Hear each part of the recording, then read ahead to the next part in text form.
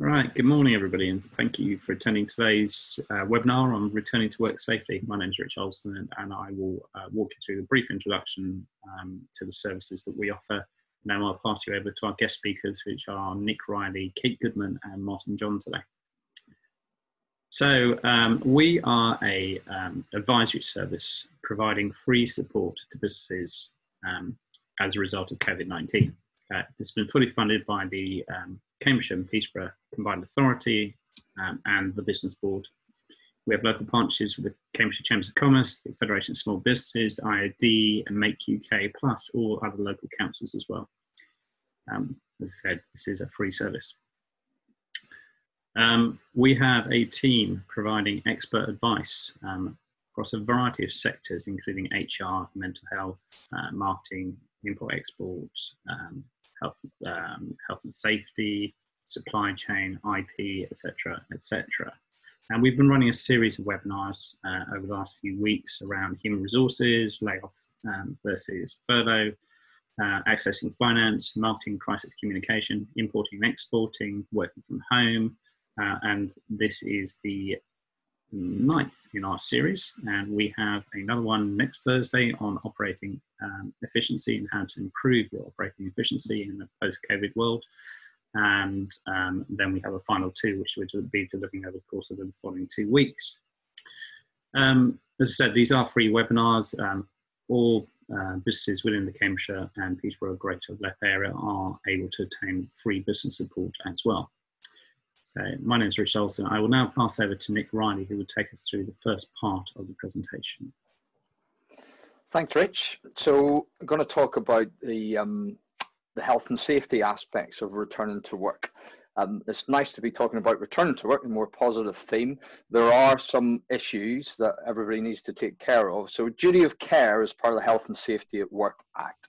So the key line within this is that employers must do everything that's reasonably practicable to keep their staff safe.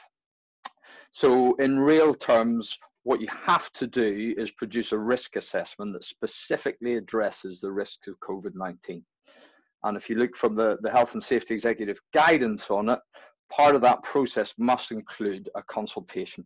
So whatever you come up with as the risks and your proposed mitigation measures, you need to speak to your staff and listen to their feedback about their concerns and what's going to make them feel safe.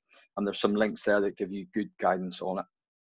Key thing, publish it and communicate it. Now, once you start looking at the risks, it's important that the last things you consider are PPE and behavior control. So try and use a hierarchy. Here's an example of one here. The most important aspect is you eliminate as many risks as you can. If you can't eliminate them, reduce them. If you can't reduce them, try and isolate where that risk or who's exposed to the risk. And then the final points are the behavior control and the PPE. If you move on, Rich.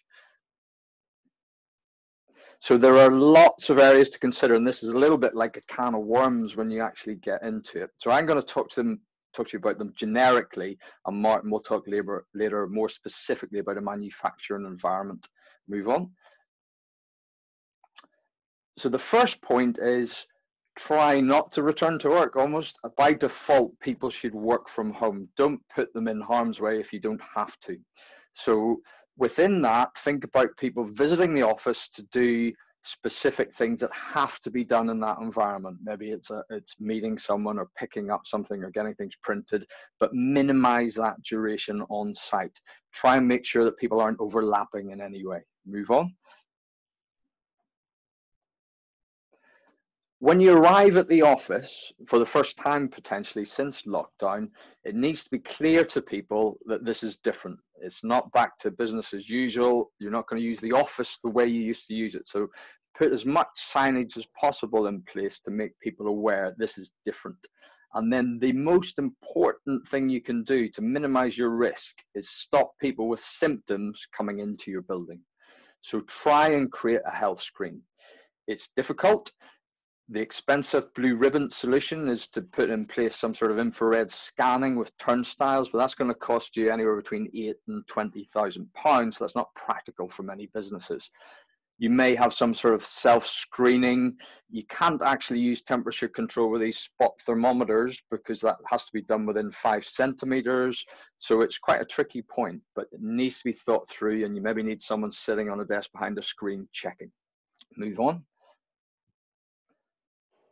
Any building has got lots of touch points as you go through it. So from the front door and all the way through, an easy answer would be to leave all those doors open, but you can't neglect all the other risks that were in place before.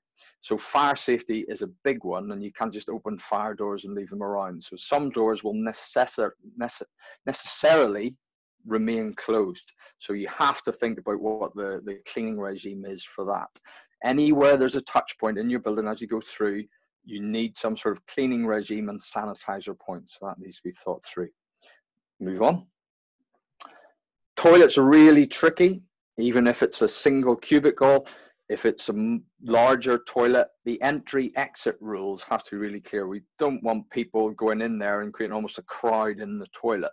If you've got a larger toilet, you've got the luxury of potentially having an attendant controlling that. For smaller ones and smaller businesses, that's not practical. So some sort of indicator when people are in there, even if it's Alexa, almost creating the whistle while you're in there type rule.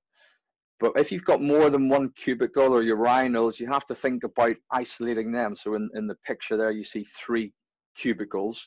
You would potentially block one of those off, so you're not putting people side by side and breaking that 2-meter rule. Move on. So canteens, smoking areas even, need to be thought through. Again, the key thing is people don't use them en masse. So it's about staggering the breaks. So you don't want everybody going at once. Try and get people to be conscious of staggering their breaks at different periods through the day if they're in work for any significant period of time.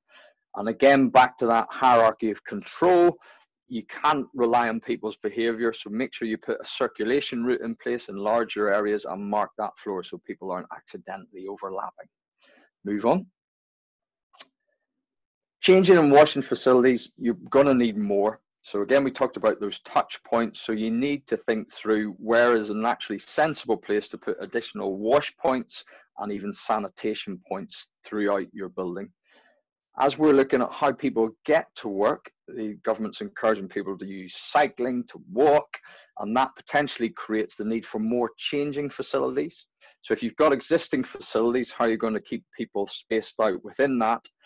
And if you haven't got enough or you haven't got any, you may need to put something in place for it. And again, the entry control and cleaning rules will apply.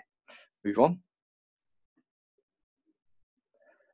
So once you've got people in work and they're in that working environment, you need to look at your workspace, and you want to avoid this face-to-face scenario, whether that's where they're permanently seated or even as they pass by each other. So consider how you can redesign that. There's a booming market in perspex screens now, but what would the lead times be for that? But aside from the workplace itself and the flow through the building, you need to think about your processes. So what are the processes happening in the office once you're back? How does that flow through the building, and how do goods and even materials, how are you going to stop that face-to-face situation once again? Move on. So stores can be really tricky. It's an area where historically people rummage around. There's lots of touch points, so you need to reduce that.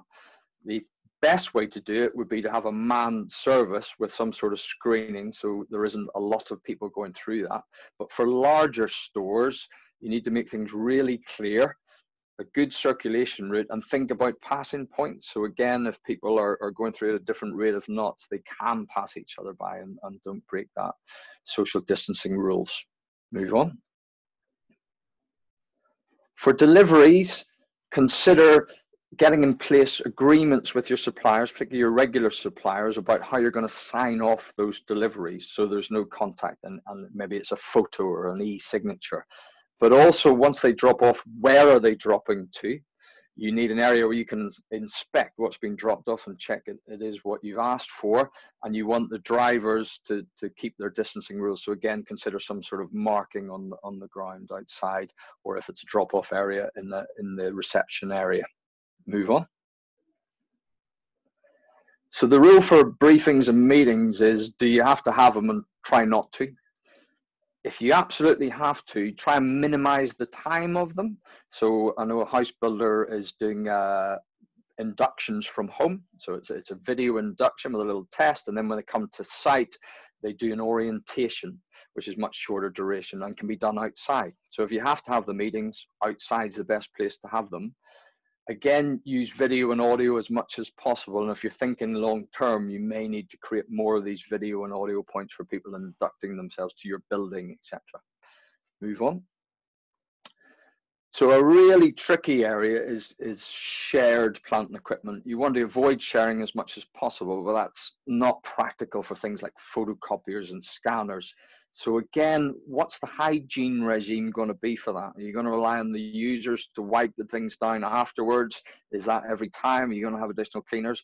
How will that work practically? And have you got any other plant which has to be shared? So think about making it easy for people to sanitize them after their use. Move on. Lifts in this lockdown position and coming back to work are only for people with mobility limitations. So you can't really have more than one person in the lift unless it's particularly large, but definitely a maximum of 2 because that is a confined space. So you must get the signage in place to make sure that's really clear to everybody.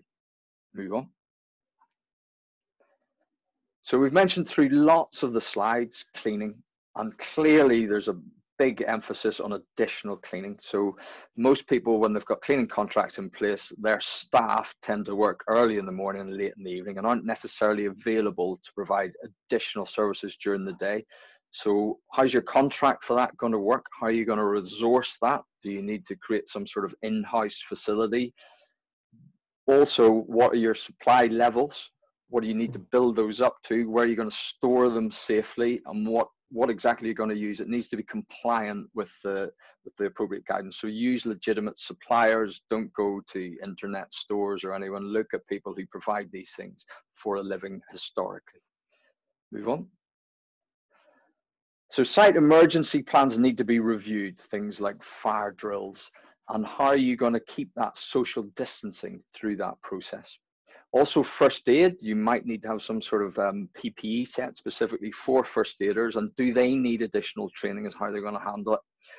Whatever you do to change your emergency response plans, you've got to communicate and update your people and consult with them, check that it's going to work, check that it's practical, and make sure it's thought through. Ideally, have some drills. Move on. So RIDOR, the reporting of COVID-19 related issues, has been addressed now. A few key things to note. The number one situation is an unintended incident where someone's been exposed to coronavirus. Now, for you to have created that situation, you have to have allowed COVID virus knowingly into your building. So if you're unaware of it, then it can't be a dangerous occurrence. So hopefully that won't occur. If someone's been diagnosed with it, you need to report it if there's reasonable evidence that exposure was at work. So again, if nobody's got symptoms, it's hard to imagine a scenario where that will occur unless there's an outbreak between people who've been working together, and then you may need to think about it. If you're in doubt about the RIDOR aspect of reporting anyway, do consult with your competent health and safety advisor, whoever that is. You have got a period of time to report it, so check that you're correct to report it and they've got all your facts straight before you do so. Move on. So just wrapping up, remember it's your duty of care. You can't rely on government or any governing bodies to do this for you. You have to do your own risk assessment and consult with your workforce, check that they are comfortable with what's been done and being done and that they will comply. And then you need to check, monitor and control what you're doing and keep records. Publish your risk assessment, keep records of the consultation, and keep records of the checks you're doing to make sure that these systems are working. Move on. So here's just a few links. There's lots of great information on the HSE site, and the government has got some industry-specific guidance as well. I know Martin's going to talk to you about the manufacturing scenario. So that's the presentation. Back to you, Rich. And over to Kate now to take us through preparing employees to return. Great, thanks, Rich, and thanks for that, Nick. That was really, really useful. And I think, you know, clearly there is a lot to consider when you're ensuring the physical workplace is ready. What I'd like to do now is just build on Nick's points and start to think about your people. And again, I'm afraid there's quite a lot that you need to think about.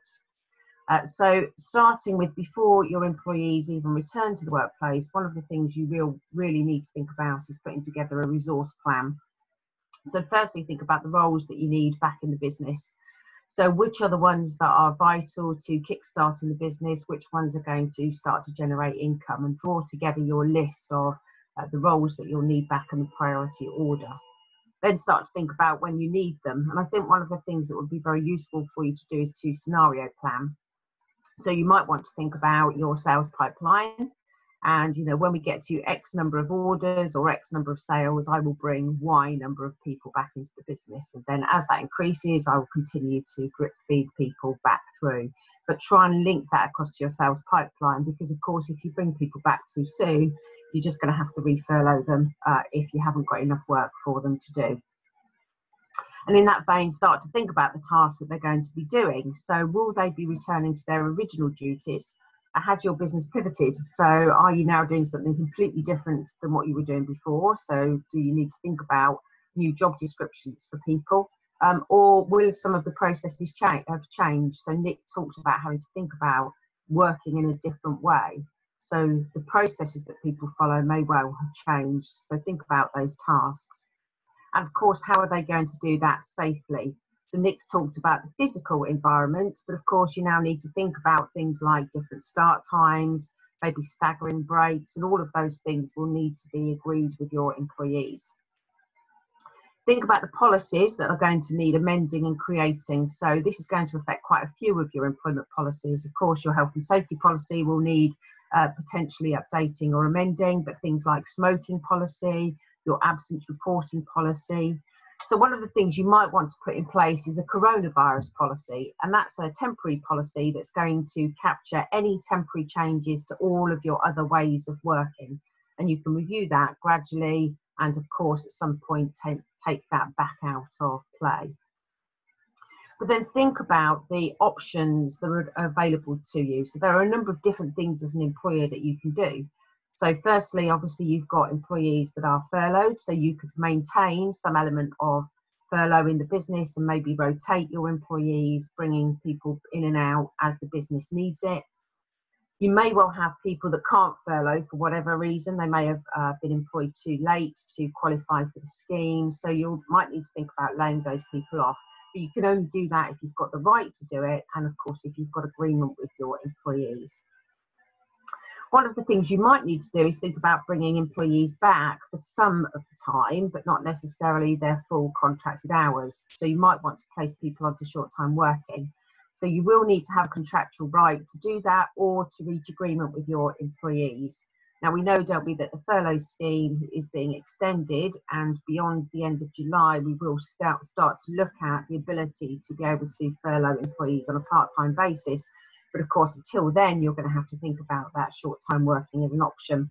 If you don't do it properly, you could be in breach of contract, or an employee could claim constructive dismissal. So do make sure that you're following the processes. And of course, and as Nick said, the primary piece here, and will always be the preferred route, will be working from home.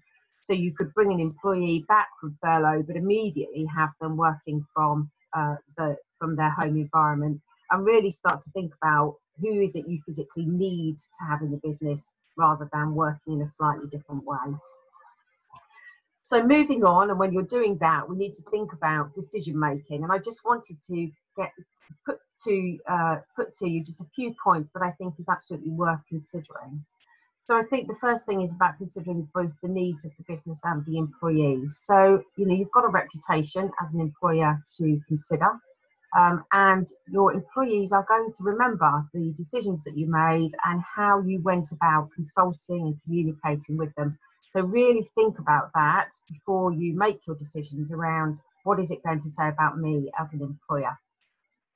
Make sure that you understand your cash flow. So once you start to bring people back into the business, of course, you won't be able to claim from the job retention scheme, and therefore you will need to be able to pay them.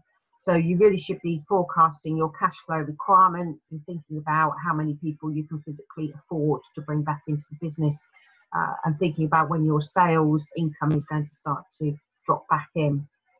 So think about all of the options that you've got. So plan in advance and instigate the appropriate processes for the decisions that you make. A really important one is ensuring that you comply with your legal obligations. And we will talk about some of those a little later, but understanding the requirements of each of the decisions that you make and the associated risks to your business, and of course try and mitigate those risks as much as you possibly can. You do have a duty not to discriminate against your employees, and it's going to be quite tricky. Clearly, you know, directly discriminating, you know, I hope would be fairly obvious, but you could fall foul of indirect discrimination. So again, really think about that and think about the impact of the Equality Act. And then understand the mental health and well-being of your employees in each category. So some employees will be very concerned, and you need to have open and non-judgmental conversations with them. You do need to think about their mental well-being and how people manage change. Of course, they're not just coming back to work, they may well be coming back to an entirely changed environment, both in a physical sense, but also in the roles that they may well be undertaking. And also consider the experiences they may have had while they've been out of the business. So it will have been a very difficult time for them. They may well have been under a huge amount of pressure, homeschooling or dealing with other issues. They may well have lost a loved one. So do think about those things when you're bringing them back into the workplace. And then one thing that's essential for you is to keep appropriate records. So it's all well and good having those conversations with your employees, but you do need to make sure that conversations are documented. And if you do reach any agreement with your employees, you must get that in writing, and you must maintain those written records for a minimum of 5 years. And then finally, you know, look for opportunities. There are a couple of good opportunities for you right now. The first is to build your reputation as a great employer. And the way you go about doing this can really make the difference about your reputation. But also, there's a real opportunity for your employees to show you what they can do. So they may be able to come back and take on new or different roles. So don't overlook that opportunity to really think about where the talent is in your business. So ultimately, you make a decision to bring your employees back from furlough, from the use of the job retention scheme. Now, this is absolutely new. Before the coronavirus, we've never heard the term furlough, have we? So there is no framework in place for how to do this properly. So I'm just going to run through a few things that I think you will absolutely need to think about. And the first and most important point here is documentation. So I strongly advise that you document your approach and your decisions. So why did you choose which employees to bring back, which process to follow, and really think about compliance informing your strategy. So everything you do must be fair and it must be objective. Then think about your legal considerations. We'll talk in a second about Section 44 and 100 of the Employment Rights Act. And I think, again, that will have a significant impact on your business if you don't think about your health and safety effectively. As I said, you've got a duty not to discriminate under the Equality Act, which you will need to be mindful of. And Nick's already talked about the Health and Safety at Work Act and the fact that you have a duty to provide a safe workplace. Now, you will need to think about the clarity of your selection process because you may not be bringing all of your employees back at once. So there are a few practical examples that I think we can just touch on now as to how you might be able to inform your decision making about who to bring back when. So it may well be that you staggered furlough. So you might have furloughed some employees and then furloughed a few more a bit later on. So what you might want to do is follow that in reverse and then have a staggered return. So those that have been on furlough for longest, look to bring those back and bring those others back at a later stage. You might want to think about skills and experience. So thinking about the skills and experience that you need to kickstart your business as quickly as possible. And look at the employees that you've got and grade them against those skills and experience. Now, you need to be able to do that fairly and robustly, but then you could start to bring back your most skilled employees. You could look for volunteers, but be prepared that you might get everybody volunteer to come back, or you might get nobody volunteer to come back. So how will you manage it if you end up in that position? Think about the relevant roles for relevant activities. So don't start bringing people back if you don't need their role in the business right now. Think about those priority areas. And as we said, you could bring people back and put them immediately on homework. So what are the roles that you could have working remotely? And then finally, you could think about people's personal circumstances. So you may well have people that are in that shielding category. And from a health and safety point of view, you could leave your employees that are currently shielding, potentially are disabled. You could potentially leave those on furlough under the basis that you are protecting them. But think about that and make sure that you avoid discriminating. You will need to give notice. So even if your furlough agreement says they need to come back immediately, do provide reasonable notice to your employees to do that. They might need time to sort out childcare and other arrangements. They may well have taken another role somewhere that they will need to end before they can come back to you. So do treat them fairly and give them that notice period. You will need to confirm the end of furlough in writing to them. And as I said, you will need to keep that written notice for a 5-year period. Now, we talked about communication before, but for me, this is really important to describe to your employees the measures that you've got in place, share the risk assessment, talk about the PPE that's going to be available to them so that they are far more comfortable with what's going to happen when they return to the workplace, and be very open.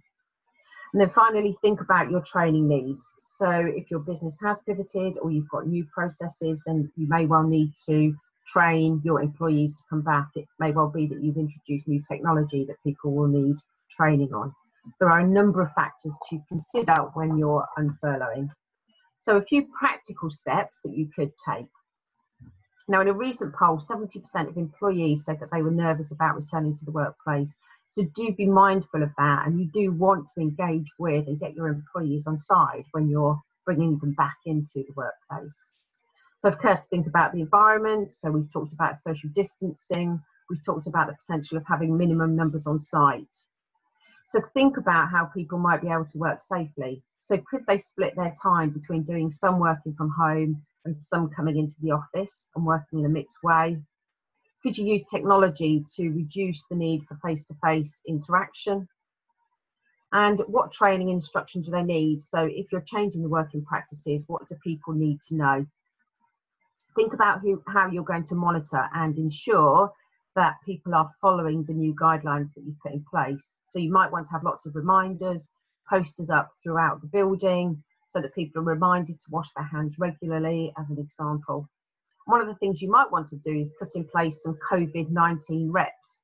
So people in each area of the physical environment that are monitoring and making sure that people are washing their hands, that they're taking breaks at separate times, that you've got a rotation, if you like, of people using the facilities.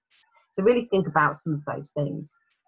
Working hours may well need to change, so you might need to restructure the day. You will definitely need to think about avoiding hot desking. You certainly won't want people using the same facilities without having any cleansing or hygiene practices in place. But you might want to agree temporary flexible working for some individuals to allow for childcare arrangements before schools return to normal. And then I think Nick touched on this, but this notion of employee screening and understanding whether your employees are actually fit to return. So you could temperature screen, but do be mindful, because that could be seen as unfair treatment or harassment. So you will need to get consent from your employees if you are going to put any screening in place. But you could put in place an employee declaration. So you could have some kind of questionnaire that might have questions in it, such as, have you had close contact with or cared for somebody diagnosed in the last 14 days? Or have you experienced symptoms in the last 14 days? And based on those responses, you can either allow access or not into the workplace. Now, I've seen a lot of questions on Facebook and different social media platforms from comments or questions from employees saying, can I refuse to return to the workplace? So I just thought it would be worth noting the following legislation that you will need to think about. So the first thing is the Management of Health and Safety at Work regulations. That places a duty on employers to assess and manage risk to their employees. An employer must assess all significant risks, and we've talked about, haven't we, the requirement for you to do a risk assessment specifically around coronavirus. Now, you could fall foul of the Employment Rights Act. Section 44, employees have the right to contest the adequacy of safety arrangements without fear of recrimination. They do have the right to withdraw and refuse to return to a workplace that they feel is unsafe. And they are certainly entitled to remain away from the workplace if they feel that they're at risk of serious and imminent danger, which could not be expected to be averted. They do have the right to claim for constructive dismissal and compensation if the employer fails to maintain a safe working environment. And they do have the right not to wait until they physically suffer injury before they take action to get suitably safe working conditions. And then finally, Section 100 of the Employment Rights Act, any dismissal under health and safety will be deemed as automatically unfair. And to qualify for that protection, the employee must have a reasonable belief that the danger is serious and imminent. Now, COVID-19 would be considered as a serious or imminent risk by an employment tribunal, so you will need to think about that. And this is all about the employee and what they reasonably believed at the time. So if you fail to communicate effectively that you've got some great plans and processes in place, but if they don't believe that at the time, then they're perfectly entitled to follow their legal rights. Now, if there is a claim from an employment tribunal under grounds of health and safety, your employee won't need 2 years service. And as I said, any dismissal under health and safety grounds is automatically unfair. The other piece that you will need to think about as well is the employee's right also to report to authorities under whistleblowing rules and to not suffer any detriment. So you will need to think about that.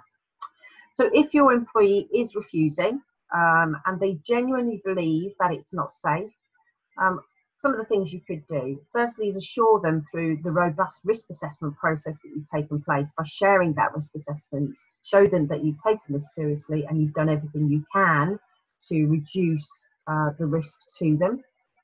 Listen to their concerns and show empathy. You know, this is a genuine thing for them, they're genuinely concerned. How can you assure them that it's safe? What is it that you need to do? Or what else, based on their feedback, can you put in place to allay fears that they might have? Now, if they still refuse to return and you feel it's safe and they absolutely don't, then the option is your employee could take a period of unpaid leave, or you could agree that they will take some annual leave. Now, of course, employers might say right now, well, could I discipline my employee for refusing? I think right now any disciplinary action might be seen as inappropriate, and it certainly could be quite risky for you, especially if you've not explored all of the avenues that I've already talked about. So I think disciplinary should be avoided if possible. But ending on a positive, look for the opportunity to engage and support. If you're doing this properly and effectively as an employer, it's going to pay dividends because you're going to have highly engaged employees who are going to come back to the workplace and be incredibly productive. That's it for me. I'm going to hand over to Martin. Thanks, Kate. Morning, my name's Martin John and I'm currently working in the food manufacturing industry, which is a sector that has remained in full production throughout the pandemic. I'm going to share some learnings and best practice from my industry. So the first thing is about getting started. Obviously, Nick mentioned the risk assessment, and this cannot be done from behind a desk. You need to get out onto the site, into the production area. You need to start talking to your staff, getting them involved and listening to some of the ideas, because the chances are that they will come up with some very good practical solutions to the problems that you encounter. As Nick said, make sure that you've documented the process. It can be then used as a reference point by your managers, your team leaders, if they have any particular problems. Brief and train all of your staff, and that should also include agency workers if you're using them. And the other thing is signage. It reinforces the message. And again, if you've got different nationalities on site, think about multi-language signage that may be appropriate in certain areas. So first thing to think about is getting to the workplace. Traveling to work, Car sharing in some cases can be a real positive because it avoids the use of public transport. But on the other hand, if you've got people car sharing from different households, how are you going to promote social distancing? So you need to think about that and what you're going to ask your employees to do. Agency staff, if you're using large numbers of agency staff, the chances are that they're coming on site by coach or by minibus, in which case the agency provider should have done assessments, and you need to be able to see those documented assessments, and it's worth checking and auditing that the actions are in place. Signing in, well, this is quite interesting. Review your current process. Where are you doing it? Again, coming back to Nick's point, if you can do it outside, great, rather than having to bring people into the building. Pens. This is a bugbear of mine. You go into a reception and there's a pen there that every single visitor is using to sign in with. If that is the case, make sure that there's hand sanitizer provided, and it needs to be next to the pens, and there needs to be a clear instruction telling people to use it. If you're using a fingerprint system for clocking in, that's another area to reconsider, because again, there's potential cross-contamination with people touching the system. So modify your systems according to the risk. And interestingly, at one business I was at, they had done a fantastic job in terms of separating the agency staff on the signing in and signing out process. However, the agency guys then had to wait for the minibus in a dedicated area, which was so small that they were packed shoulder to shoulder, and you lost all the benefits of social distancing. Changing rooms we've spoken about earlier. One thing to think about is if you provide lockers, is the spacing between the lockers, and also if you've got a multi-shift environment, can you make sure that people on the same shifts are as far apart as possible when you allocate the lockers? Shift patterns. If you can stagger the start times, brilliant. The other thing to consider is increasing the number of shifts you're working. So let's say, for example, you're just working a day shift at the moment. Is there a possibility that you can move to having a day and an afternoon shift, and that reduces the number of people that you've got on site at any one time? Okay, now entering the factory, we spoke about staggered start times. Obviously, the factory entrance tends to be a big bottleneck. You need to consider hand washing, and have you got enough wash stations? And also, have you got enough hand sanitizers? You need to put more hand sanitizers there. And also the cleaning and the service of that area, making sure that if you're using hand towels, that they're regularly, bins are regularly emptied. PPE, obviously, ideally, you want to have dedicated wherever possible, and you want to have individual storage locations. What do I mean by that? Again, I've been into businesses where at the start of the shift, everyone gets a nice clean white coat that they put on. They then go to break, hang their coat up on any old hook. When they come back after break, it's a free-for-all and people just grab any coat they can. If you have clear, numbered, dedicated hooks for individuals, then they can use the same PPE throughout the shift. If you're going to have shared PPE, often say for agency workers in the food industry, you've got things like Wellington boots that are shared. Make sure that there's a clear cleaning regime, that when one person finishes using them for the day, they're thoroughly cleaned and sanitized before another person has to use them. And breaks, stagger them wherever possible. As an example, if you've got 4 production lines with 10 people on each, rather than sending 40 people to break at once, why not send 1 line at a time, 10 people at a time? In the canteen, have you got enough tables to make sure that you can enable social distancing? Again, what I've seen is people bring on site temporary porta cabin facilities. That increases the number of tables that you've got for individuals and keeps people apart. Vending machines, another potential problem, people fumbling for change, queues. Why not try and put tea and coffee on free vend? It's a good morale booster, and again, it reduces the amount of contact with the machine surfaces. And smoking areas, an area that does tend to be forgotten about. They tend to be fairly small areas. Is there enough space to accommodate the number of smokers that you have on shift at any one time? Okay, the production process. Again, Where possible, can you move to individual cells rather than production lines? And what do I mean by that? Well, a good example, I've seen a small production line with 5 people on it. 2 individuals were making up boxes, passing them to a third person who was then putting a raw material into the box. They then passed it to a 4th person who sealed the box and applied the label. They then passed it to a 5th person who put it into a tray, covered up the tray and applied another label. Those 5 individuals were literally working shoulder to shoulder, so there was no 2-meter rule there. By taking that and splitting it down into 5 individual operations, so each operator has their own workstation and they do the whole task in terms of make boxes, etc.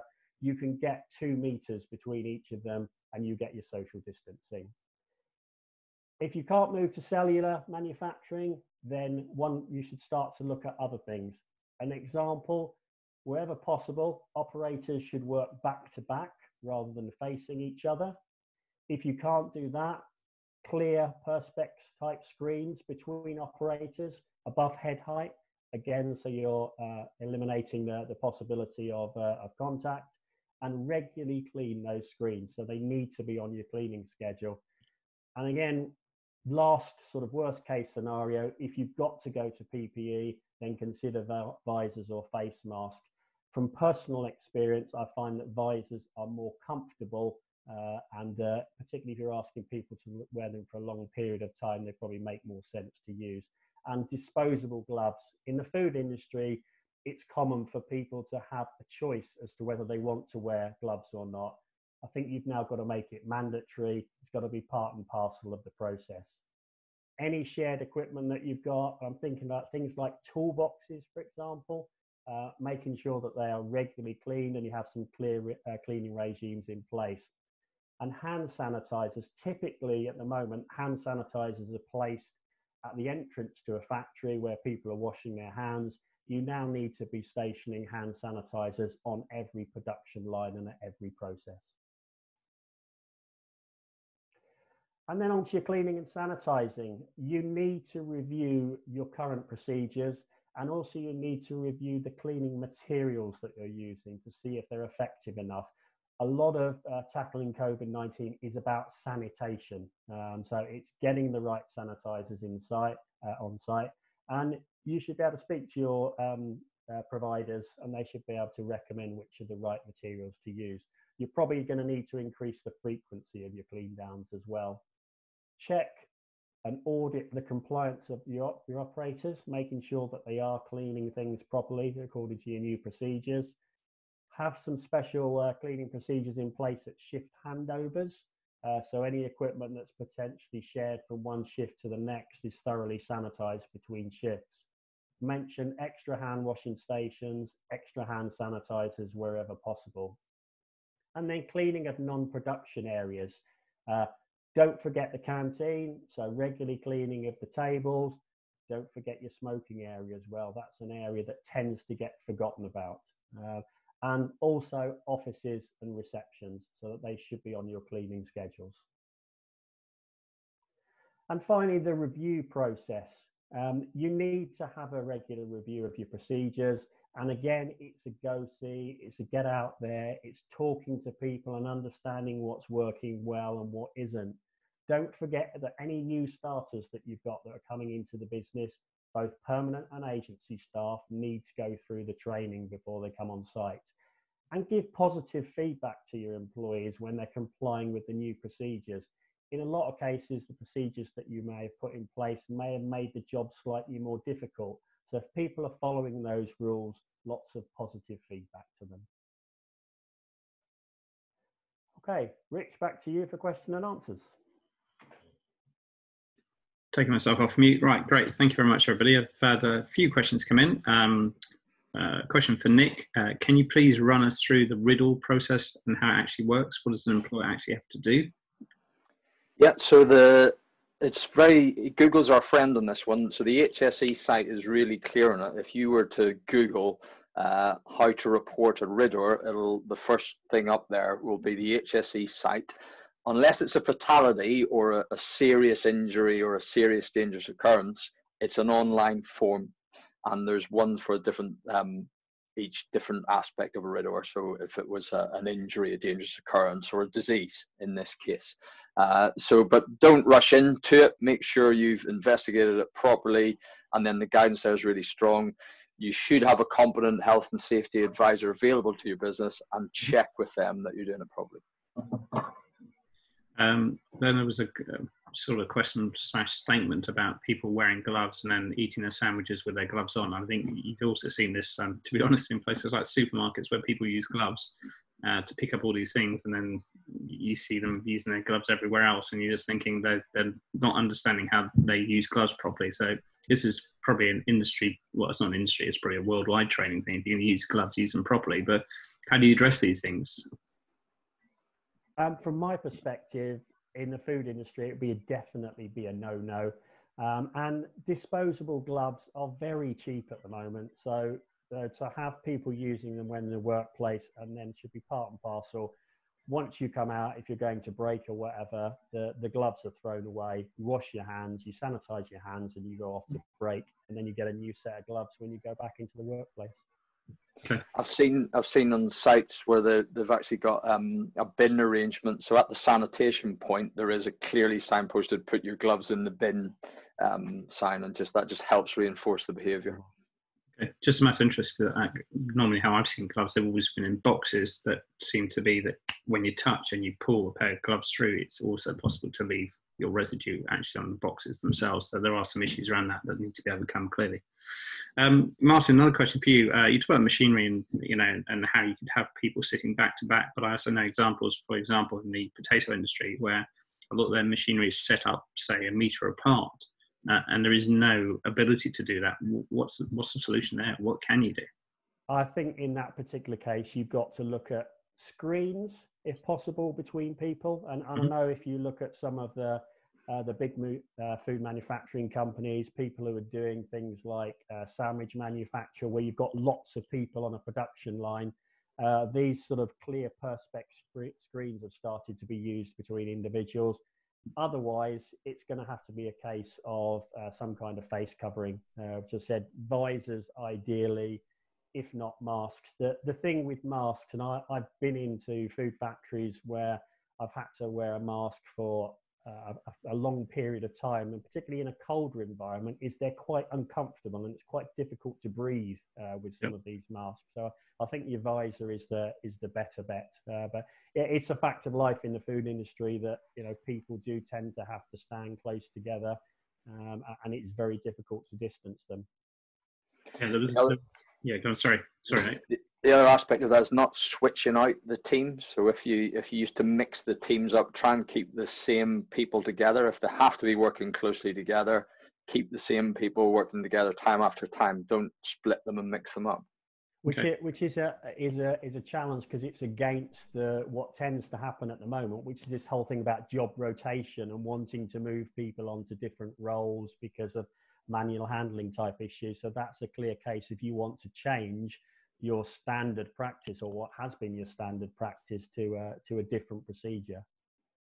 Do you also find within a manufacturing environment that because of the nature of, I don't know if it's the nature of the people, but because of people involved, they tend to spend a lot more time in close proximity to people. They might be tribal focused to a certain degree, that they actually naturally just draw themselves together anyway, and there's very little you can actually do about it.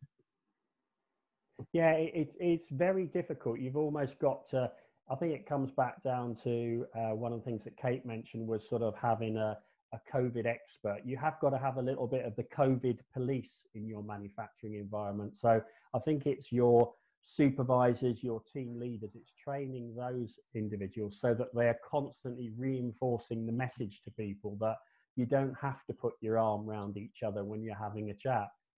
And the other thing is, culturally, certainly a lot of Eastern Europeans that you work with in the food industry, shaking hands is part and parcel of every day.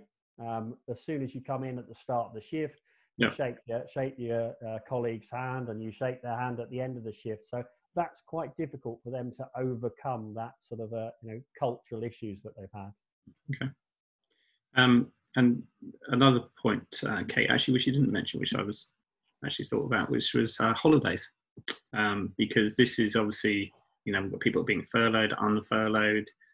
We've got people building up holiday entitlement, whether they're furloughed or unfurloughed. I think that's still the case. So, you know, how do you build that into your requirements? Because I think we're all starting to see now this is building up. You know, nobody's seeing actually reality kick in here, that we might come to a point where you get to the end of the year and people haven't used their holiday up because they've been furloughed or unfurloughed or whatever. How are we going to address that particular issue? Well, of course, the government has now addressed that. Initially, they weren't very clear about how employers should address the issue of holiday. Employees will still be accruing holiday while they're furloughed. You're absolutely right. And we do now have guidance from the government that says employers can ask their employees to take holiday whilst they are furloughed, providing they give double the amount of notice of the holiday period. They will have to make up. So if the if the employer is just paying at 80%, when they are taking holiday, they will need to make that up to 100%, certainly for statutory holidays. So the 5.6 weeks per annum, the statutory holiday will need to be made up to 100%. Anything beyond that, then it's up to the employer. And of course, we do now know, don't we, that holiday can be carried over for a 2-year period. So there is an option here for employers to be flexible and think about how they use holidays. Yeah, I think the issue of having the holidays spread over 2 years will potentially help the issue, potentially creates a much bigger issue just as an employer. Yeah. The other thing you mentioned was about having a furlough arrangement. Sorry, you referred to having a furlough agreement in place with staff. As far as I'm aware, there is no such thing as a furlough agreement in most HR contracts that existed. And it was a new term that was brought in by the government. So what is this furlough agreement and how do you have one? Okay, so when an employer would have agreed with their employee that they would be furloughed, there would have been, or should have been, a written agreement. It didn't need to be signed by the employee, and there was a bit of clarification required on that initially. But there would be a written document between the employer and employee to confirm and officially redesignate them as a furloughed employee, and it would have stated what they can and can't do during the period of furlough. That document and that fundamentally changes the employment terms and conditions on a temporary basis. So in order to bring them back into the workplace, they will need to unfurlough them formally and now confirm in writing that the period of furlough has come to an end. But of course, then restate what those new terms are. So for many employers, they will use it as an opportunity to get the employee to agree to new terms and conditions that include the right to lay off or put on short-time working, which for many industries outside of the manufacturing industry wouldn't normally be the case in a contract of employment. And it's obviously entirely up to the employee whether they accept those terms. Sure. Because the other thing you also mentioned is having a coronavirus policy in place as well, which is another new introduced policy, which do you need to consult with staff on that? Is that just something you can issue? Is that just a fact? Yeah, I would say you don't need to consult. Fundamentally, you know, if you're an employer with 15 policies across your workplace, that you might have a policy on smoking, on how to take breaks, on booking holiday, booking absence. And obviously at the moment you will need to override all of those policies. So rather than having to individually go through and adapt each one, you would just have one coronavirus policy that covers all policies, saying in the interim, these are the new arrangements. And you would simply let your employees know that this would be the new temporary arrangement. Okay. I'm also very conscious that, you know, a lot of our talk was sort of implying much larger operations and organisations, but there's, you know, a lot of people listening to this will actually be smaller organisations. You know, some will maybe have less than 5 employees, in which case the whole question around health and safety policies is a whole different other issue. And there might be others who have maybe only, say, 10 employees in their offices, and in much smaller offices, and they don't have the luxury of some of the things you talked about. How can we address some of those issues for them? From a practical standpoint, it's probably Nick and Martin, I'm guessing, but maybe a bit of Kate as well in there. Nick, you're on mute. Sorry, they don't necessarily need to document the same extent, but they need to consider everything we've thought around and communicate. So do keep records of the communication, but the emphasis on the risk assessment is more to do it and think it through, and less about actually physically publishing it and communicating it. But all the same issues apply, so they do need to think it through. Okay. Martin, Kate, go.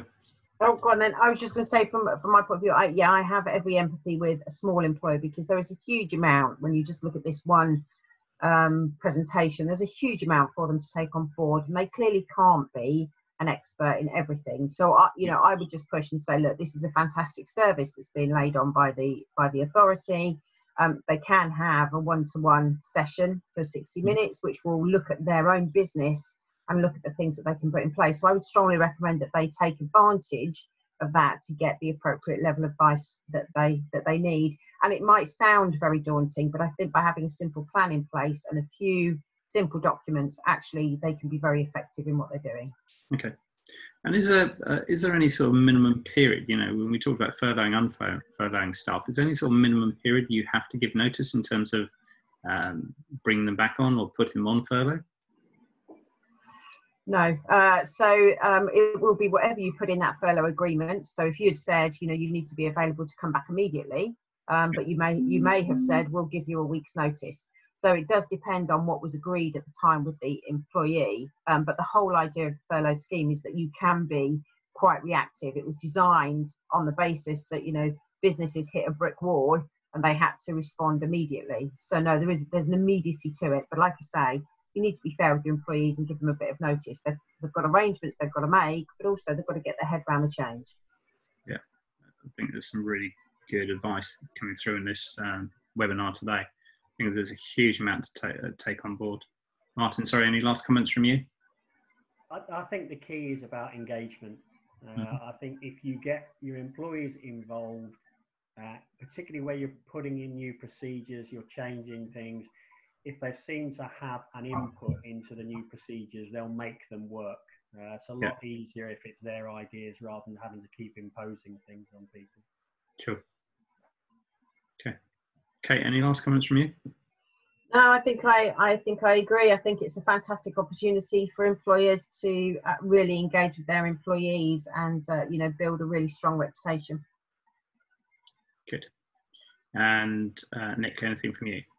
Yeah, just to build on that from the consultation piece, to add on that the monitoring and the checking that everything is working. So don't take it that you can just do a one-off exercise and everything is good. So keep consulting and keep checking that things are working. Actually, I have got a question here about government funding.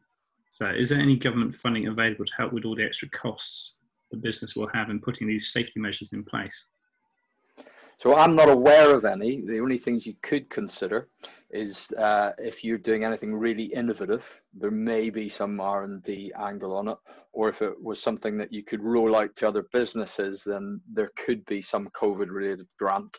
But I'm not aware of anything specifically for back to work, unless anyone else is. I think if you're a small business, I mean, obviously you've got CBILS, or you've got obviously the bounce back loan, which would be ideal. By its nature and the name, it's about you getting back.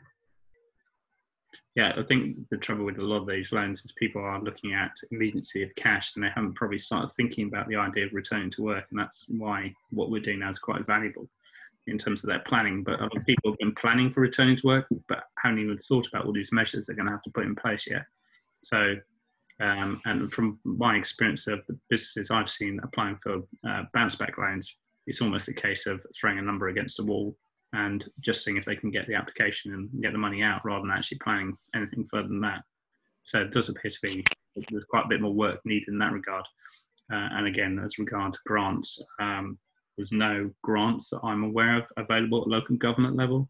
There is the potential, as Nick has alluded to get something from the likes of Innovate UK around COVID changing technologies, but that's more developing a solution that you could sell to other companies, and then the resulting R&D tax credits that you might get from it. But at the moment in time, I'm not aware of any type of funding. Any other questions at all? Otherwise, we look like we're perfectly finishing at 12 o'clock, which is great.